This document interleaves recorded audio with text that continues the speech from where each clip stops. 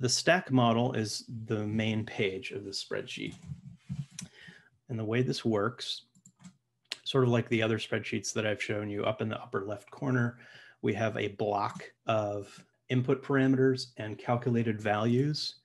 In this case, purple are things that we're setting, and green are things that are calculated outputs. Right away, I'm making some assumptions. So one of them is that all the cells in the stack behave the same way, and they're all in the same temperature gradients, and everything is the same. So we have translational symmetry up and down the stack. Every cell behaves the same. I'm also making another assumption, is that I have translational symmetry in the direction perpendicular to flow. So as I look at the flow this way, there's no variation into or out of the plane of the page. I have some width into the depth of my view that is the width of the cell, and it's the same everywhere along that width. And that's one of the inputs, is what that width is. And then the other thing that's specified here is the fuel flow. This is in moles per second for one cell. So everything here, unlike the other one, is extensive. So we're looking here at a particular cell, which has a particular width, in this case, 11 centimeters, and I'm flowing a particular amount of fuel across it. I have not specified the length of the cell yet, and I'll come back to that in a second. The other thing, we're specifying the inlet and outlet temperatures, just like we did before for the whole stack, and we're specifying the fuel utilization and the pressure and the cell voltage. So those are all inputs. With that information, we already know things like the power per cell and the total current that must be flowing, because we know how much fuel we're putting in, and we know how much we're burning. We know what the cell voltage is, so we can calculate the total power and current that are flowing through the stack. The red here, this is the air to fuel ratio. The reason it's red is to remind us this is actually coming from our flow sheet model, where we had a black box solid oxide fuel cell, putting in air at a certain temperature, in this case 500 degrees. The exhaust will come out at 700 degrees. And then we calculated what airflow we would need at a certain voltage and a certain utilization in order to maintain constant temperature in the stack at steady state. What I've added is this overall stack balance section right here, which is basically just a repeat of what we're doing in the flow sheet model. And so again, you're going to use goal seek basically to adjust the airflow. And I can force this cell to 0 by adjusting the air to fuel ratio. It's written in terms of the air to fuel ratio because I want to be able to separately manipulate the fuel flow while keeping the airflow ratio the same. And so the balance is maintained. So boop, boop, boop. So I can zero out that energy balance. And what that does is it ensures that the airflow that's going into my differential balances is consistent with the overall energy balance. A couple other things that are important is thermal conduction. So this model is fairly crude in how it treats that, but basically we have a gas phase region where the gases are flowing, and they're in contact with solid materials, which comprise the cell and the interconnects that interconnect the different cells. Those are made of solids, usually stainless steel these days, or some variant of stainless steel. That stainless steel has a certain thermal conductivity. And so when we generate thermal energy, that stainless steel helps distribute that thermal energy around in the stack, in this case, laterally, as long as in the direction of flow, we generate heat. That heat then spreads through the metal. There are a number of ceramic, electronically conductive ceramics that people have used for solid oxide fuel cell interconnects. They have much lower thermal conductivity, which tends to lead to larger temperature gradients. And then we have a heat transfer coefficient. This governs the transfer of heat between the gas and the solid. So if the gas is hotter than the solid, we expect heat to flow from the gas to the solid and vice versa. One of the things we'll talk about in a couple of weeks also is the fluid mechanics in these types of systems. The channels are all really small. We're at low pressure and high temperature where the gas densities are low. So all the flows tend to be laminar. And because of that laminar flow, we can usually predict the heat transfer coefficient fairly accurately. And then here I'm just transferring over cell characteristics that I have fit to my data on the other spreadsheet, and I'm just transferring them over here so I can use them here. There's also some thermodynamic data. So we're going to be doing energy balances along the slices of our stack. And so we need to know the enthalpies. And we also need to calculate open circuit voltages, which require the free energy. So we have both enthalpy and Gibbs free energy. At this point, I'm saying the total current must be blah, blah, blah. How I distribute that current is currently unknown. And how much area we need to allow that much current to flow is also unknown. And that's why I'm not specifying a cell length. That's what we're going to try to calculate. This problem is already solved. So I'm just going to show you the results, and then I'll show you how we get to that. So here's a plot of position along the length of flow. And then on this axis is temperature.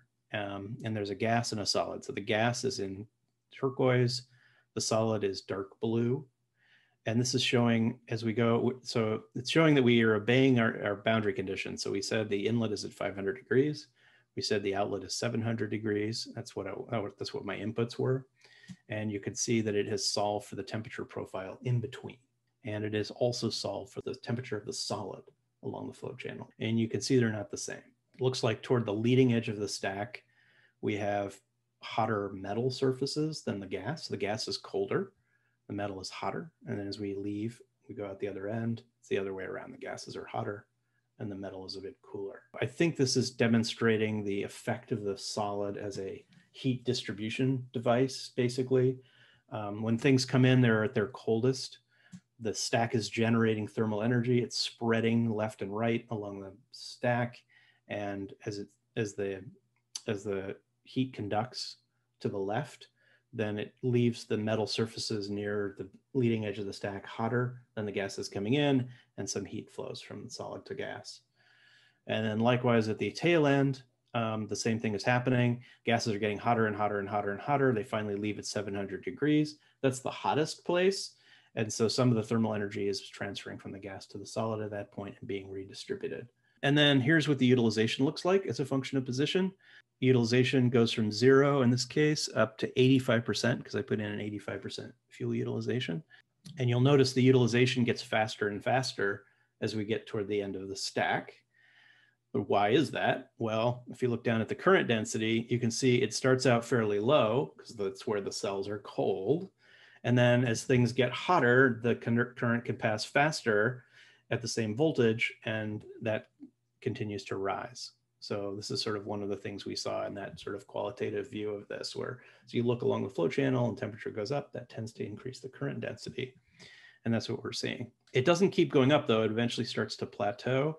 And so we're seeing a little bit of the effect of the depletion of the fuel. Eventually the driving force for current density drops off a little bit because the fuel gets depleted. And then we see this trend doesn't continue, even though it's getting hotter, current density is actually flattening out. So this overall effect is that we're getting much higher currents toward the end of the stack, lower currents at the beginning, leading edge of the stack. And the distance that we're traveling to get to 85% utilization is about 15 centimeters. That's actually an output of this calculation, is what length of cell would we need to reach that level of utilization? That's basically answering this question. So how does it do it? So that's what this part over here is. This index indicates the relative position. The index 0 means the leading edge, and index 20 is the end of the stack. And those numbers are fixed. So what I've basically done is I've taken the cell, which is of whatever length, I don't know yet, and I've cut it into 20 pieces. I'm going to do individual material and energy balances on each of those little pieces. One thing you'll notice is that the position along the cell, this is a calculated quantity. I start out at 0, where index 0 is, and it grows up to 15 centimeters. So I'm not taking this and slicing it into 20 equal pieces of length. And the reason is you don't yet know the current density at each of those slices. So what this does instead is it says, okay, I'm going to break it into 20 pieces, but each piece, instead of being equal width, instead, each piece will have a prescribed amount of utilization. So piece 1, I'm going to utilize some of the fuel, and I specify that. Piece number 2 is going to burn a little bit more fuel, and we'll specify that, and so forth. There are lots of ways to do that. One is just say linear. I'm going from 0 to 85% utilization. I just take 85%, divide by 20, and each one has the same amount of utilization. That does lead to some numerical inaccuracies because you're going to have a lot of current in some cells and much less in others. So instead, it uses a nonlinear progression of utilization as we go along. And that is over here. So I set up a scale that goes from 0 to 1. 0 corresponds to no utilization. 1 corresponds to the maximum utilization. And then what it does is it calculates, as a function of that scale, a portion of the exiting utilization. So the utilization at the start is 0. Utilization coming out is 85%. And it's calculating a curve. If you want to know the details of what that curve shape is, it's down here. It's basically a rising curve that looks like this to kind of match what we think the current density is going to look like. The one parameter is this K constant. It should be some integer number. If you make it close to 0, that means linear progression. If you make it something bigger, then it's more curved. There's no theory behind this. It is just a convenience and a way of kind of minimizing the number of elements that we need to use in order to calculate this with reasonable accuracy. By the time we're done with that, it creates a predefined list of utilization. So we've got these 20 subcells, and we're saying that each one is consuming a certain amount of fuel. And then what it does along here is it calculates the cumulative extent of reaction. This is expressing that oxidation reaction in moles per second. Once we know the local extent, I know what the voltage is because we're specifying that. I can calculate based on the local extent what the work would have to be. So I now know for each of my 20 elements how much electrical power each one is generating. I can add that up, and that gives me the total amount of work. And that, of course, should match the amount that we've already decided we're going to have based on the utilization and cell voltage. So once we know that, we now know what is flowing through the stack. We know what's entering each cell. We know how much fuel we're using up. We know how much oxygen we're using up and how much water we're producing. So the material balance sort of just falls into place once we've prescribed what each of these individual subcells is doing. The part that's still missing is what the temperature is. So to proceed, we make a guess. And that's what these are over here in blue. So if you're doing this later, this is showing our guess temperatures. So the incoming temperature is 500. That's black because that's specified. The outgoing temperature is 700. That I also marked black because that's not going to be adjusted either. But then in between, we have guess temperatures, and then we're going to solve. Solver has already solved this problem. So it's adjusted these up and down to solve the energy balances. Right now, though, I am going to give it the wrong numbers.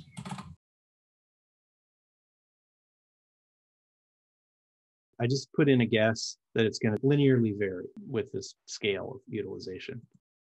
And the solid is conductive, so we would expect it to be flatter.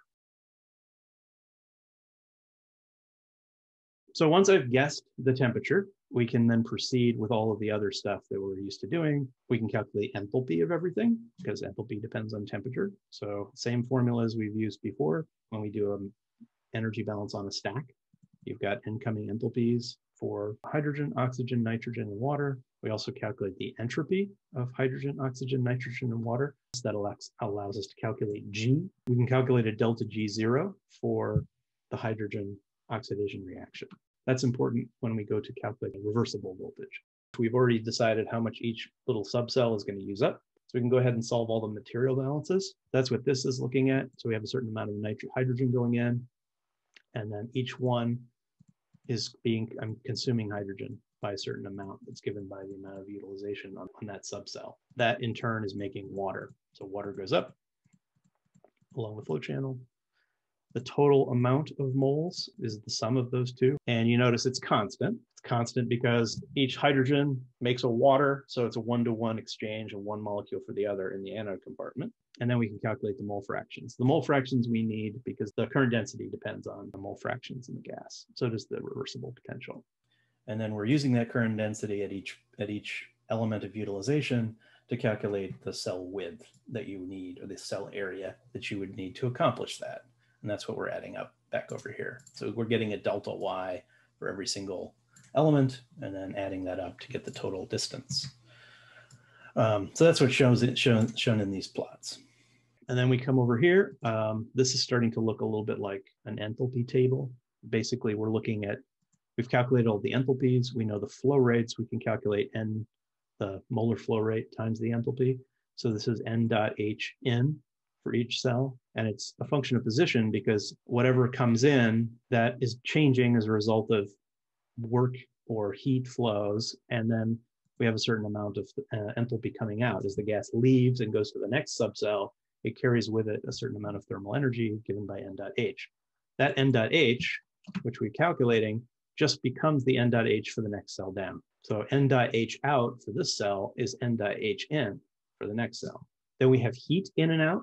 This is the heat flux from the solid to the gas. And then we have a heat flux, which is the lateral heat flux. What that is basically looking at is what is the temperature difference in the solid from place to place. So as we go from cell to cell, the temperature varies. In this case, the dark blue curve, the temperature goes up.